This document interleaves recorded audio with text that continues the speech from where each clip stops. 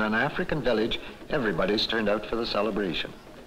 There's an Englishman on hand too, the district officer, and he has an important message to deliver. But he'll wait until the festivities are over.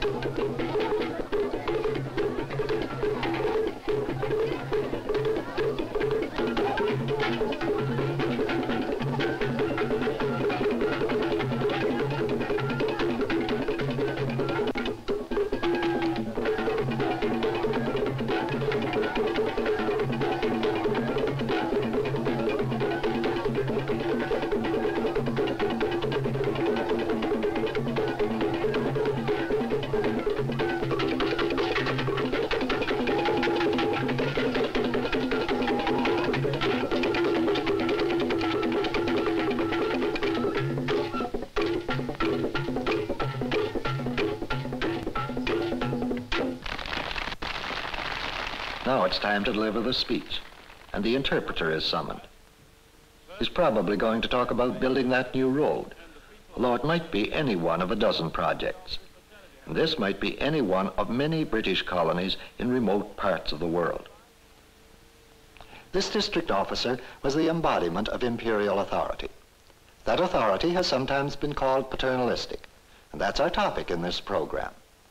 In our last program, we saw how highly debatable the whole subject of colonialism has become.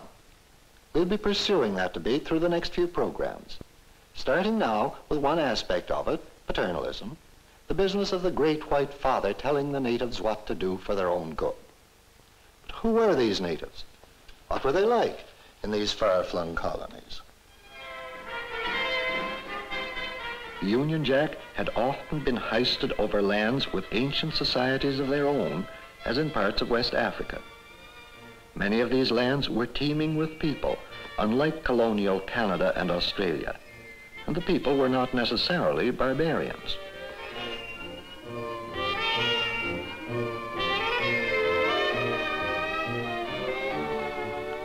But Britain also acquired other possessions, like New Guinea in the Pacific, where the people were still living in the Neolithic stage. And today in Malaya, there are tribes which have not progressed much further.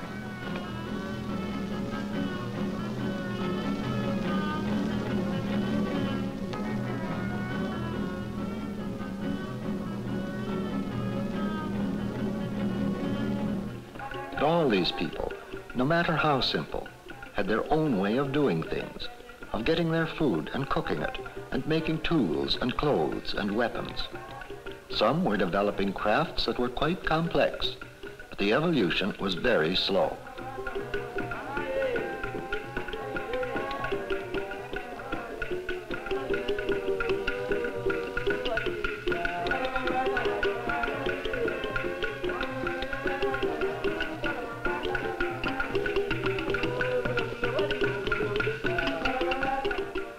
Whether it was in East Africa or West, the Seychelles or the Solomons, North Borneo or Fiji, these people had cultures of one sort or another, but often there were severe limitations. Primitive tools, scratching at the parched earth, could make agriculture back-breaking and unrewarding.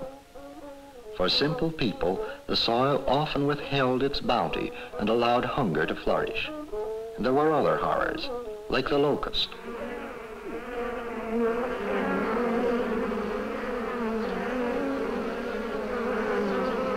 This was the tragedy, that there's skill enough even to begin to control the hostility of nature.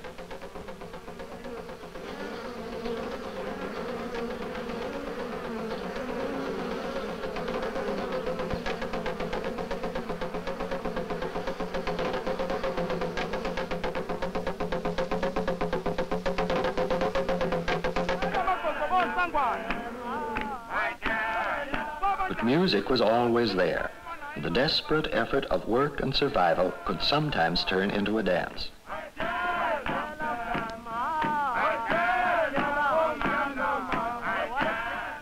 nature was being invoked. And because nature was unkind and frightening, the rich could be frightening. This was the dark side of primitive religion.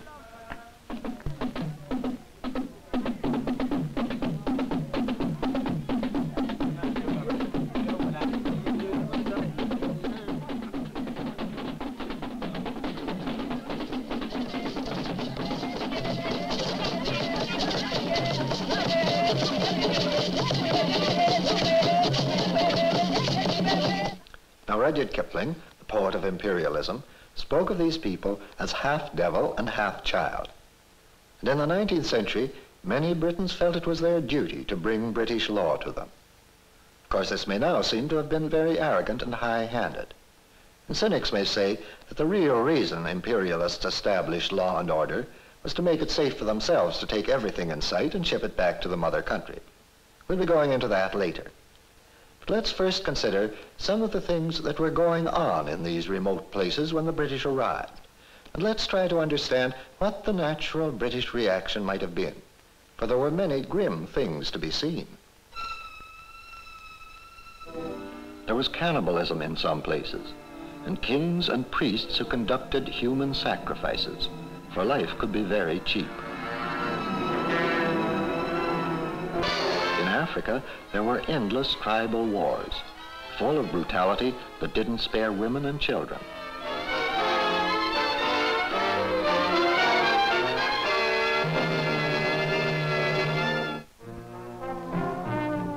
Wherever the British came, they separated the warring tribes, arranged treaties, brought peace, and started to govern. And the British officer, full of self-assurance, never seemed to doubt his mission, his right to rule other people's countries.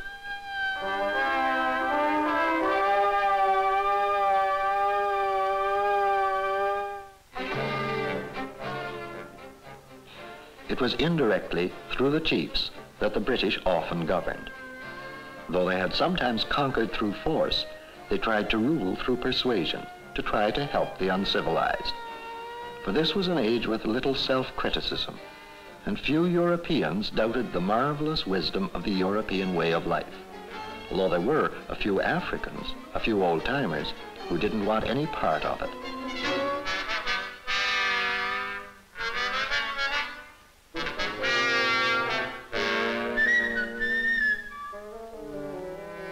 The British allowed tribal councils and tribal courts to continue, but they brought their own institutions to operate alongside.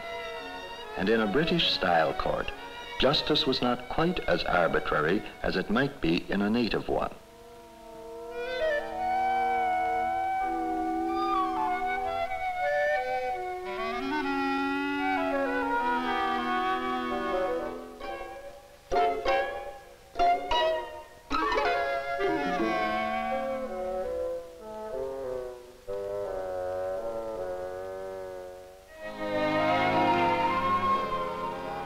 From another British official, some advice.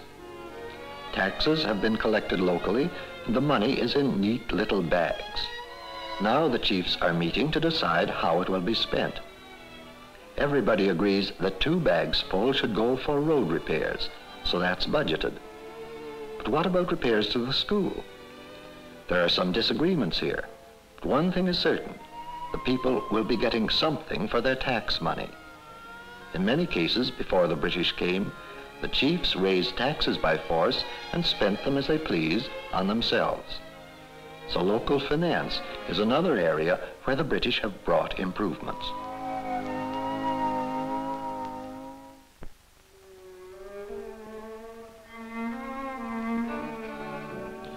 For British colonial officials, it was and is a duty to make frequent visits to the most remote parts of their territories, to see how the people are faring and to give advice where needed.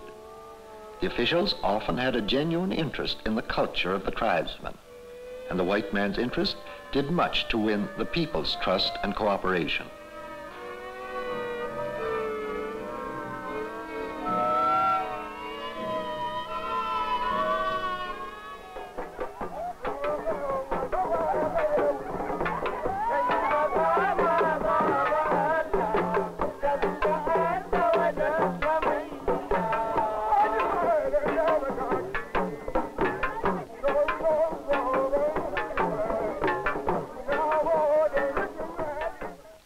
stereotype picture that many people have about colonial officials, high-handed, bureaucratic, indifferent, needs a lot of revising in the light of the British record.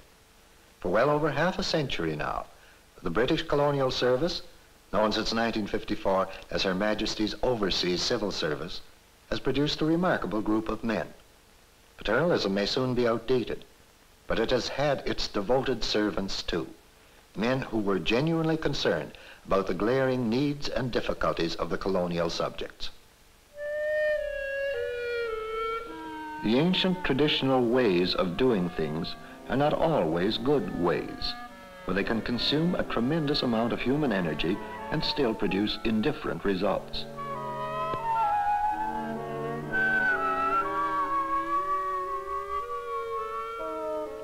If only these people could be taught to use a plow, to make an animal do the work.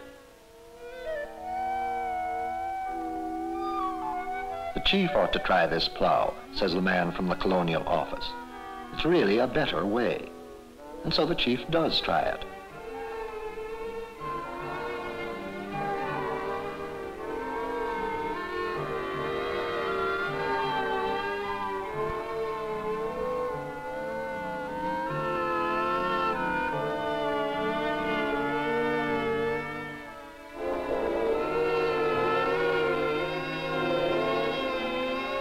It takes a bit of practice, but isn't it much better than bending over and doing it with your hands?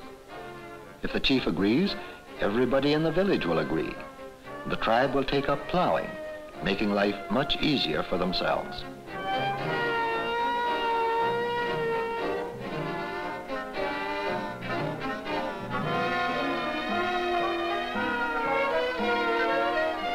But in many cases, better work methods aren't enough. The land itself must be enriched.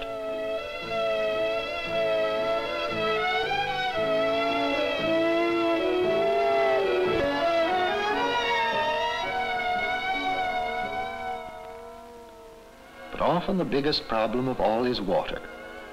For in some colonies, water is very scarce, and well digging is essential, difficult, and dreary. It has to be done, for without water, nothing can grow, and the cattle will die. In Africa, despite many rivers, drought affects many areas.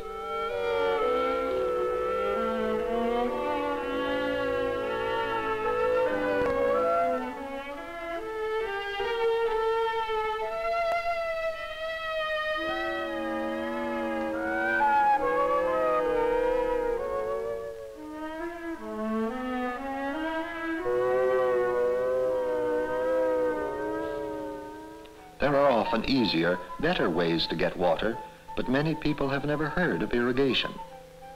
So it sometimes has to be explained to them and their suspicions overcome. This was the Sudan, once partly governed by British and now independent. A great dam built by the British brought water from the Nile to the hot, dry plains, making it possible to grow more and bigger crops.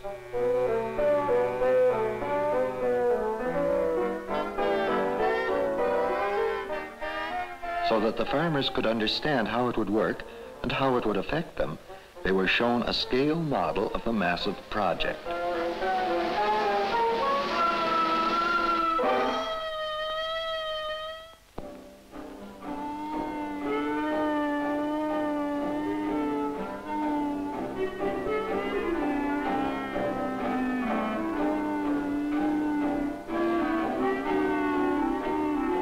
Other irrigation projects were started in various parts of the empire, and the simple fact of water running through the thirsty earth could mean new hope for poor people.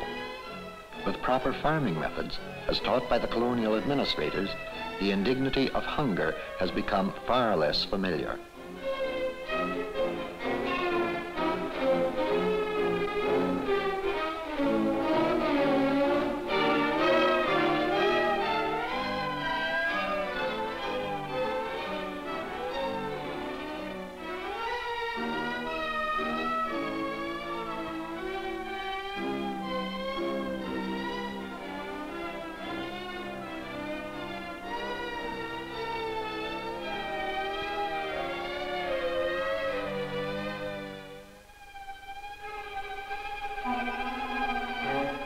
tsetse fly, only a bit bigger than the common housefly, but this sucks blood and carries microscopic agents of sleeping sickness, of disease and death for both man and beast.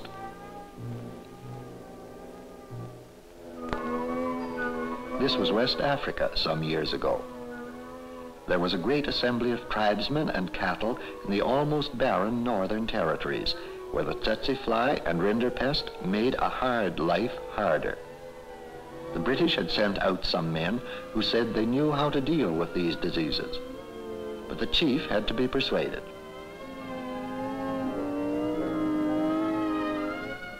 The chief was wise, and he agreed, and the tribe's cattle were inoculated. Now there would not be so much disease, not for the animals.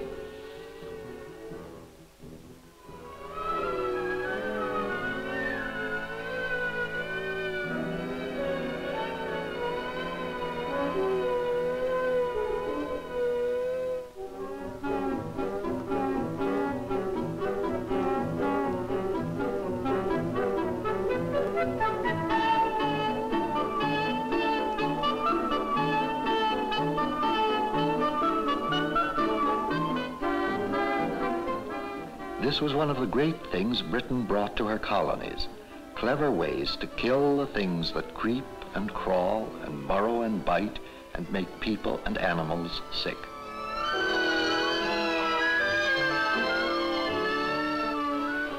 Holding country fairs and exhibitions is one of several ways the British have devised to show Africans and other colonial peoples how to better themselves. By building improved houses, for instance, as shown by an ingenious model.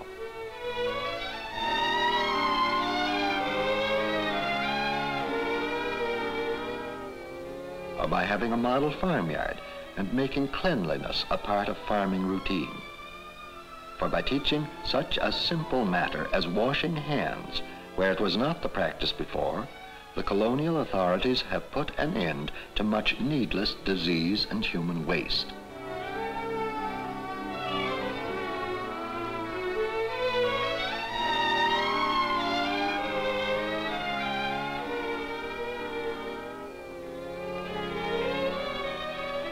Life in many colonial areas has certainly been improved. Once, famine and disease were constant threats, and the tribes could sometimes increase their own misery by fighting not nature, but each other. But when the British came, all this started to change. It's the individual small farmer, like that one, who may well be the key to the future of the underdeveloped parts of the world. We hear a great deal about industrialization of these places. But food is the first essential need, and teaching these people how to produce enough of it is probably a more fundamental achievement than building a steel mill for them. But the steel mill is spectacular, and it gets a lot of publicity. Teaching agriculture, as the British Colonial Office has long been doing, is tedious, unspectacular work, and you don't hear about it a great deal. And the same is true of health services, a tremendous need. In Africa, for instance, when the British arrived, they found that the people had to face some terrifying diseases. And as a physician, the witch doctor left much to be desired.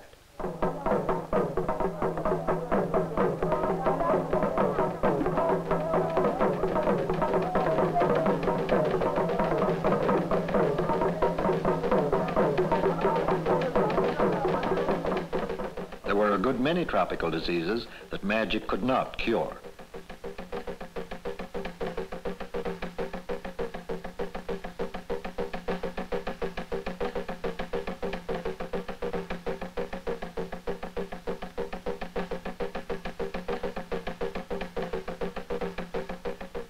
Yet the white man had ways to deal with these diseases, even though they were almost unknown in his own country. Diseases like yaws, leprosy, malaria, yellow fever, smallpox.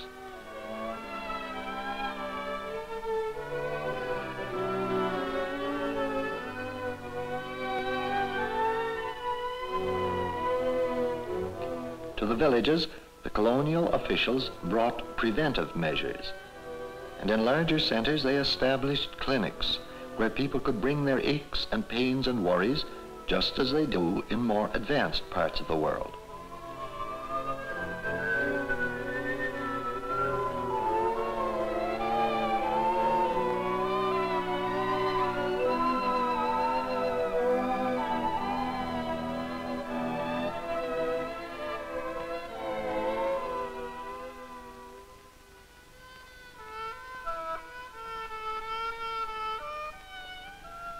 At first, suspicion and prejudice greeted European medicine. But when its results became obvious, there was a great demand for treatment. And besides alleviating distress, the colonial authorities helped forestall it with courses for mothers and those about to become mothers. For healthy children are the basis of healthy nations. In Britain, there are students from all over the colonies learning medicine. For in the lands they come from, the demand for trained doctors far exceeds the supply. And the African doctor who understands his own people is especially valuable. He and others like him are increasingly in evidence in Africa's consulting rooms and operating theaters.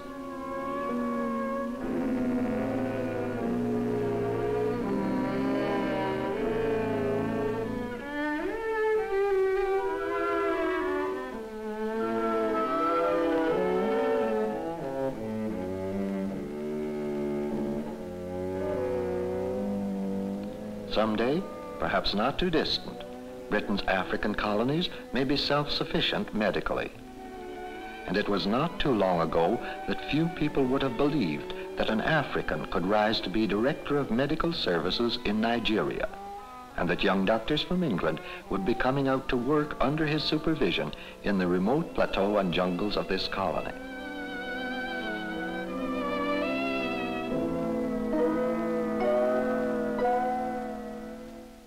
Now, it was all very well to teach a small, elite group of colonial people to become doctors. But what education should you give the ordinary people? There are some white people and some countries that believe that you shouldn't spread modern Western ideas among primitive subject peoples. They're convinced that it can only cause trouble. Things should be left as they are, simple. By and large, British colonial administrations have never taken that attitude. Where they have found an appetite for learning and literacy, they have tried to teach. But how much interest and curiosity have primitive people shown with regard to Western ways? It can vary, of course, from place to place.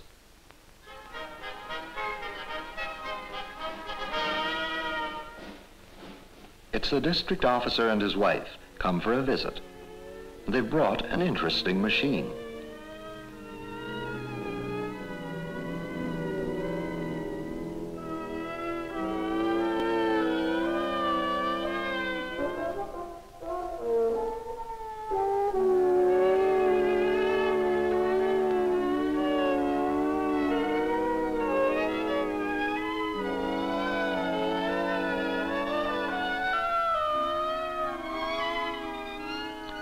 It's hard not to be curious about a marvel like this.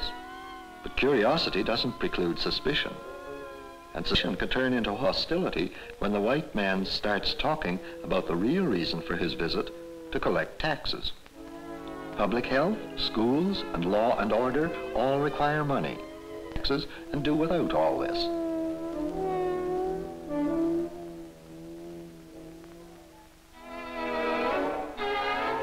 But learning things can be made very pleasant, especially if the demonstration team has a traveling show and a natural comic in the cast. There's a right way and a wrong way to do everything. Our friend is a specialist in the wrong way.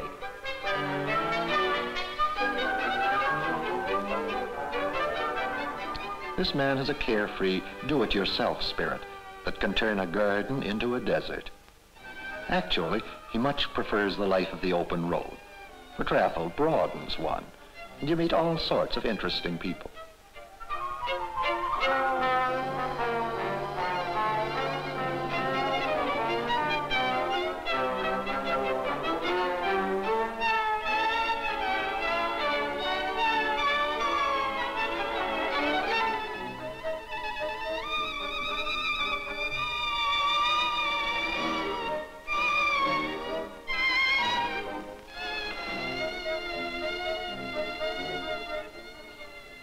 And now some instructions to read.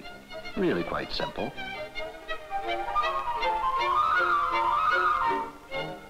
It's funny to the audience, but it's a very serious problem, illiteracy.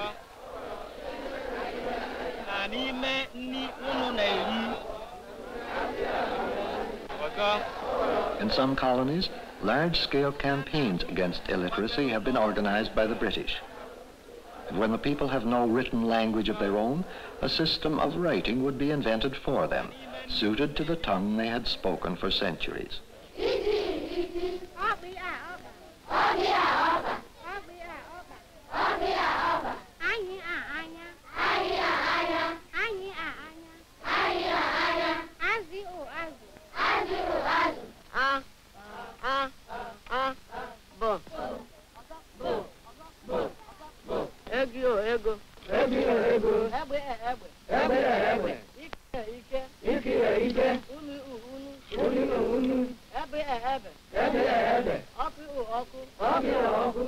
Teaching the ABCs may well have been the most far-reaching contribution Britain made to her colonies, for literacy opens new horizons, new and wider contacts. It might lead to a greater awareness of the outside world, stimulate a spirit of nationalism and aspirations for independence. We've been talking about the tradition of paternalism in colonies of what was once called the British Empire. Now they're considered dependent territories within the Commonwealth of Nations. In these lands, paternalism was only one side of the coin. After all, the British didn't come simply to scatter blessings, for there were varied resources in these colonies, often without significance to the inhabitants, but invaluable to the white man. That meant plantations and factories and native workers, themselves one of the resources. The benevolent contacts between white man and native that we've just been seeing are one important side of the story. But there's another side to the story of colonialism, very important for the future, the economic one. That's what we'll be talking about in our next program, which we've called Storm Clouds Over the Colonies. Until then, this is Edgar McInnes of the Canadian Institute of International Affairs.